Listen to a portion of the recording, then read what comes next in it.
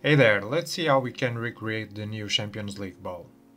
We start with one of the platonic solid presets, create an attribute for each prim, then subdividing and ray projecting it to a perfect sphere. Now we need to create and orient the stars, so for that I am running a loop for each named primitive. Inside we add normals pointing in, subdivide it, and select the target point so we can recreate a star. Now we pick along the existing normals, subdivide it, and scale it down a bit to better represent the original design. Then we just need to invert the normals and ray project it along the main shape. Now in order to recreate that adjacent stars look, we need to rotate them around the normal using these Vex snippets. Fusing the shape and reprojecting it.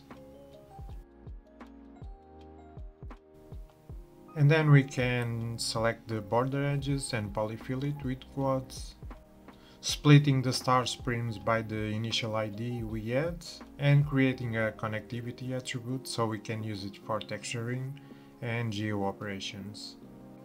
And now just project everything again, so we get a spherical shape along the patches too. Now in this loop I am just emphasizing the patches, extruding in and out, and then beveling the outer edge.